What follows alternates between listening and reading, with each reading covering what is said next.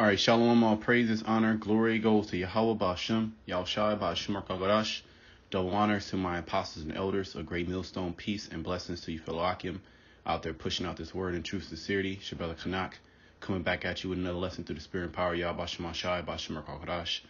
And I want to speak about the second wave of the coronavirus and some smart things that you can do to prepare, because we understand Esau Edom, he's going to lock things down again. And that first lockdown, we had a glimpse of, the certain things that can happen, certain food items that, that are not at the store, certain places that you couldn't go, and we don't want to get caught out there. So we want to use wisdom in these times. Okay. Now, we understand that Yahweh Shemashai, he provides everything for us. We're not in the spirit of prepping, buying bullets and guns and, doing what the world does. Yet we have to, use a little bit of wisdom and understand the times. Now, there's a snapshot of, on this is Today YouTube channel, NBC News. And they're already talking about how to prepare for the second wave of coronavirus. And I've been seeing, these different videos pop up. You've been seeing little articles pop up. And when this thing first started, they already told you that the second wave is going to be, there's going to be so-called more deaths in the second wave. OK. And we've seen grocery stores, with long lines, certain meat products gone. Certain canned goods gone, dry goods gone. You couldn't get water. They, filter water. Everybody was scrambling and waiting at the last minute. So look, don't wait at the last minute, because this man, he's about to lock down everything again. And this time, it can be even a greater lockdown. So here are some of the things that you can do to prepare. Grab a little extra food. When you go to the grocery store, don't go crazy. A little dry goods. I would grab, like rices and beans and lentils, canned goods, things that are not perishable. If you have like a vacuum sealer, you can vacuum seal certain meats so they can have a longer shelf life.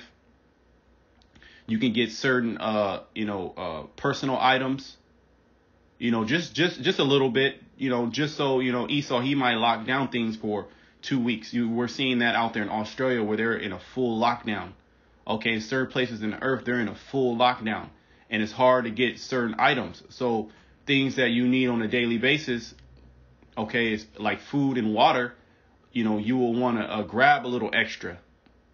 Okay, let me bring out a scripture. This is Proverbs 22:3. A prudent man foreseeth the evil. Okay, a prudent man foreseeth the evil. We see the evil coming. We're telling you the evil's coming. Okay, we're telling you that Esau Edom, he's implementing his newer order. Will you not listen? Okay. Even certain the apostles, like Apostle Tahar, he speaks about, when you go out to the grocery store, get a little extra food. I mean, it only makes sense. It only makes sense. Like I said, don't go and try to be a prepper. Grab an extra, things of, rice and beans, things that you can just store. Some water that you can be able to store. Certain seasonings that you're able to store so you can sustain yourself while, a draconian laws being implemented, martial laws being implemented. Okay, and that'll give you, a more, peace in mind. You won't be scrambling at the last minute, caught up, in these long lines. Okay. And then you get into the store, there's nothing there. Maybe grab, some toiletries, things that you need, just a little bit. So it says, a prudent man foreseeth the evil and hideth himself, but the simple pass on and are punished. Yeah, the simple of our people that don't adhere to the words of Yahweh Shemashai, because yes, everything is spiritual, yet we physically have to do things. Okay, you physically have to go to work. You physically have to go to the store and eat. And it will only be smart and in your best interest to go and grab a little extra couple of dry goods and canned goods. Okay, so when this second wave come off and it's it's dangerous, so to speak, to go outside because of the lockdowns, or you literally can't find any fucking thing.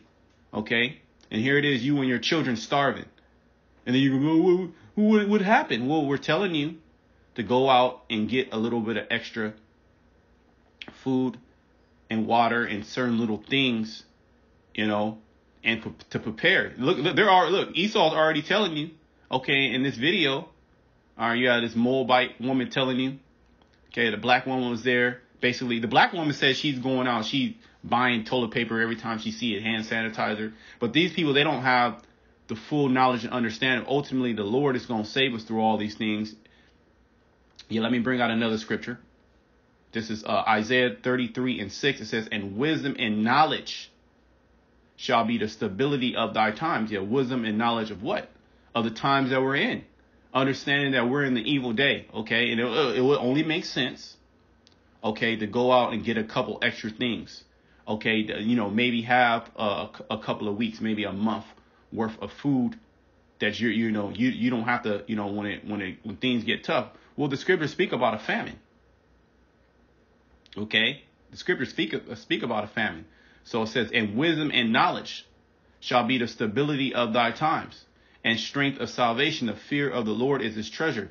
And the fear of the Lord is what's going, get us through these things. Yet through that fear, we understand the times that we're in and understand how to maneuver in the society. Okay, at one point in this thing, we're going to have to be pilgrims. Okay. So there's certain things that you can do, just to hedge, against all these, things that are coming. And like I said, it's only smart to do those things. Here in the video, the woman is telling you, how to prepare, which I didn't even watch all. I watched about a minute in. But, she's going into certain things that you get for your kids and, drugs and stuff like that. And, from the pharmacy. Yeah, we don't take any of those things. It would be wise to get, some herbs. Just some things that's going to help you out if things get, when things get tough, because things are going to get tough. All right, things are going to come, it's going to come down to the wire. Our faith is going to be tried. Yet, through this wisdom and knowledge, we understand, all things. Okay, and it will only be smart to get a couple of extra things when, when things get, really tight around here, when you really can't maneuver and go outside your house, because that's coming. All right, that's going to actually come. Well, let me bring out another scripture, because it talks about a man shall desire to go into another city and shall not be able to. Now, out there in Australia, they have a 5 kilometer radius that they can only be, in, and they can't go certain places. They only can go outside for 1 hour. Okay, and no more groups. You can't be in a group no more than 2 people, even if you're with your kids. Okay, you only can go outside, like I said, for 1 hour to exercise within a 5 kilometer radius. Okay, you can only go to the grocery store once a day. So here it is, you can only go to the grocery store once a day, right? So say that's the case. Well, when you get to the grocery store, that shit's empty. And if you get caught back outside, that's your ass. This thing is coming down to the wire, man. Are you not seeing what's going on? Let me bring that scripture up.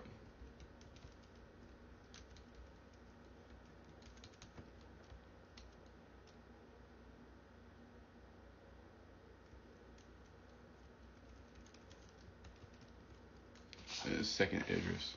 I'm in the wrong scripture. One moment while I pull this up. Where is 15?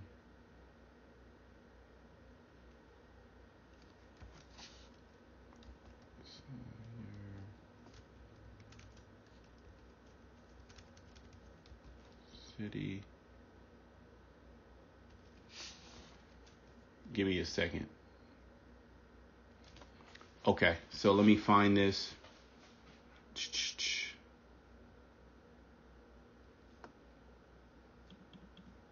Yeah, let me go up. Let me read this. 2nd Esdras 15 and 14. Woe to the world and them that dwell therein, for the sword and the destruction draweth nigh, and one people shall stand up and fight against another, and swords in their hands, for there shall be sedition among men, invading one another. They shall not regard their kings nor princes, and the course of their actions shall stand in their power, because all our anarchies is coming to pass. A man shall desire to go into a city and shall not be able. Why is that? Why shall a man desire to go into another city and shall not be able? Because things are going to be locked down. Okay, Esau's going to lock you down in your homes. Okay, and he's going to say, okay, if you don't have this vaccination, you can't go out. You can't do this. You can't do that. This is the reason why we're going to need Yahweh Shemashai to intervene. In the meantime, what you can do is you could, kind of prepare for that and get a little extra things in the meantime. For because of their pride, the city shall be troubled, the houses shall be destroyed, and men shall be afraid. A man shall have no pity upon his neighbor, but shall destroy their houses with the sword and spoil their goods because of the lack of bread and for great tribulation. So a big famine is coming. And we're going to depend on Yahweh Shemashai to be able to eat. His servants are going to eat. Okay, and using wisdom will tell you to get a little extra food. Okay, and I'm not going to draw this out. I was pretty much it on that. That's pretty much to the point. All praise to Yahweh Shemashai. Until next time, Shalom.